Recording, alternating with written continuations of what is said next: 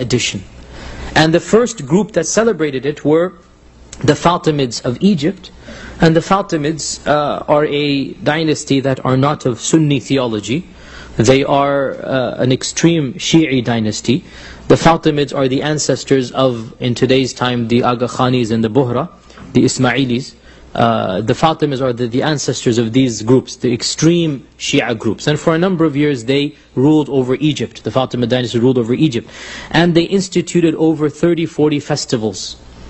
And of course there's a reason why rulers have festivals. Why do people have festivals? What does it do? Distracting and economy. People come and buy and sell.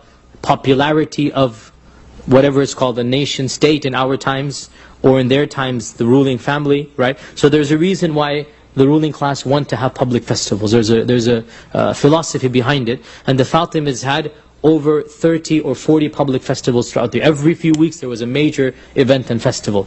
And they celebrated Ghadir Khum, they celebrated 10th of Muharram. These are all Shia festivals. They celebrated the birth of this Imam, the death of that Imam. And of those celebrations, it is said, they celebrated the birthday of the Prophet Muhammad ﷺ. This is the first time in Islamic history that we come across the celebration of the birthday of the Prophet ﷺ. As I said, 517 Hijrah, 517. And the people who are doing it are these Fatimids. And as we said, there's clearly a motive for them to do it. When it was done in Fatimid Egypt, then 150 years later, some Sunni governors thought this was a good idea, and they imported this particular festival. And because it was done in Egypt on the 12th of the Rabi' al-Awwal, Egypt at that time was a Fatimid state, they imported it to Mosul, which is outside of Baghdad. It's a place in Iraq. The first Sunni governor, he was not a Khalifa, the first Sunni governor who celebrated the Mawlid, celebrated it around 670 or so Hijrah. So for 670 years this was unknown in the Muslim world, to celebrate the birthday of the Prophet. And this celebration was done once again on the 12th, and it became a very luxurious festival. And various governors and rulers would then compete with each other who could have the bigger festival and the grander festival. Free meat and free bread and free gifts were given out, and people, so it became literally a national festival. And as I said, there are reasons why rulers want to do this, and so they began to compete with one another in order to attract the trade, the commerce. Just like now, why do governments want the Olympics to happen in their country? Right? Why do governments want the World Cup to come to their country? There's reasons. We need to be a little bit more reading in here.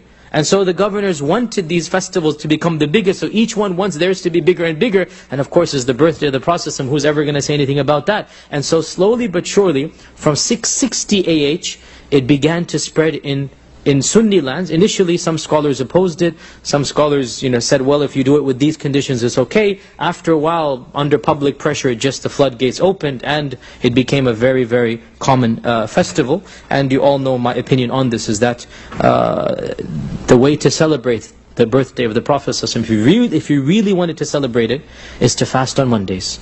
Because that's what he would do. If you really want to celebrate his birthday, then you should fast every Monday.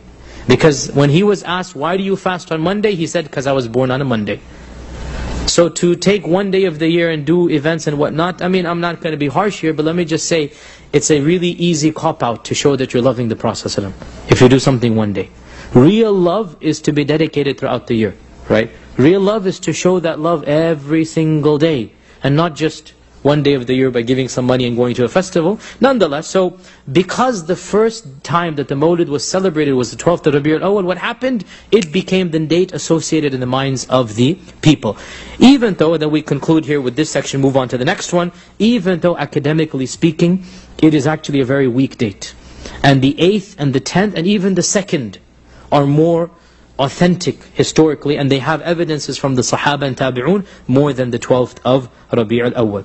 Now, we also know that, and there are chains of narrators back to Sa'id ibn al-Musayyib, who died 95 Hijrah, so there's a gap. He didn't see the Prophet ﷺ. But he said that it has been narrated to me that the Prophet ﷺ was born at high noon.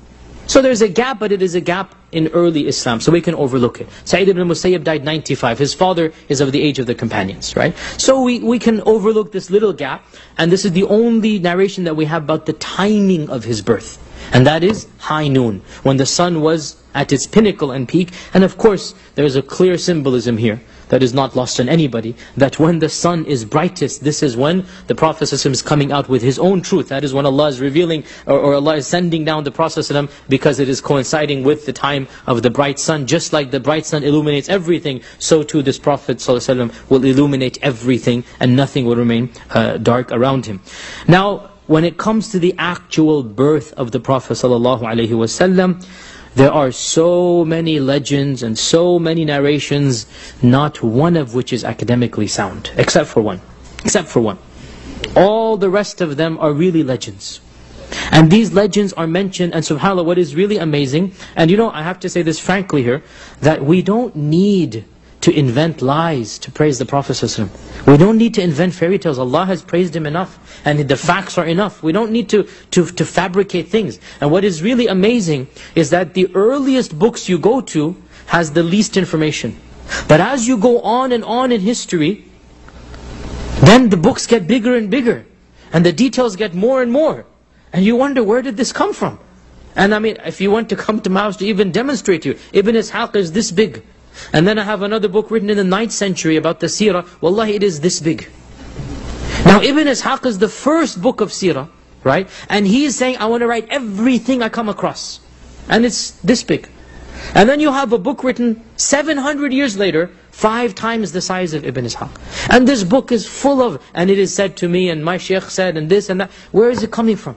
Well, it's something that, as we said, a little bit legends and whatnot. So, what some of you might have heard, the Prophet ﷺ was born, let's say, already circumcised. One report says.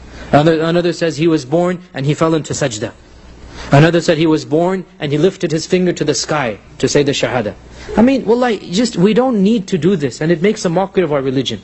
It makes a mockery of our religion. We don't need to invent these things about the Prophet ﷺ. He is the best human being, and the facts are enough to show us that. And when we resort to these tales, wallahi, it makes our religion not look as dignified as it needs to look, you know. Ibn Ishaq mentions none of these things, none of these things. Because he doesn't have this information. But when you turn to books written in 700 Hijrah, 800 Hijrah, mashallah, the guy knows so many details, you wonder, where did he get it from? Okay? There's only one hadith that mentions the birth of the Prophet. He mentions his own birth. And it is a hadith narrated in Musnad Imam Ahmad, Imam Ahmad's book of hadith, and it is an authentic hadith. That the Prophet ﷺ said, when my mother gave birth to me. Aha, so now he's telling us.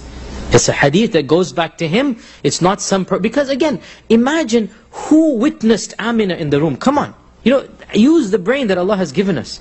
Would a man be there and witness Amina being given birth? So that he then narrates that when he came out, he fell into sajda. When he came out, he lifted his finger to the sky. I mean, you think about it. But now the Prophet ﷺ is saying, so Allah told him this happened. He is saying, when my mother gave birth to me, this happened. Right? So now this is something we don't have to doubt at all. The Prophet ﷺ is telling us. So he said that when my mother was carrying me, this is the first thing, that when my mother was carrying me, and in one version, وَضَعَتْنِي, gave birth to me. So both versions are mentioned, but the point is when he was either in the room or when he came out, my mother saw a light emanate from her that cast its light, or it reached all the way to the city of Busra in the land of Syria. The city of Busra in the land of Syria. Busra is on the south, which is the border of what is what? Near Dar'a. But these people don't know where Dar'a is, so that doesn't do us much good. Okay, I might, but these people don't know where Dar'a. It's basically very close to the Arabian border.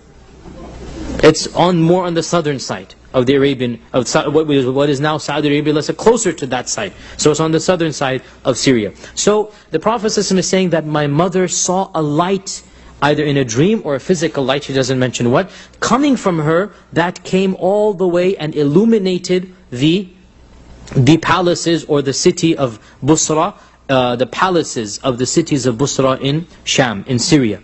Now, what is the significance of this? Scholars have tried to understand why Syria and why this light coming from Amin. Of course the light is him, the light is the Prophet ﷺ, that she's carrying something that will bring light to Busra of Sham. Allah knows best, but there's some things that have been derived here, that Sham or Syria is mentioned because, now the people of Syria can be happy, alhamdulillah, there's a lot of Syrians here. Last time I taught this class there was no Syrians there, so now we have a lot of Syrians here. Syria is a blessed land according to our religion. Now before you get really happy, do realize that the Islamic Syria is not modern Syria.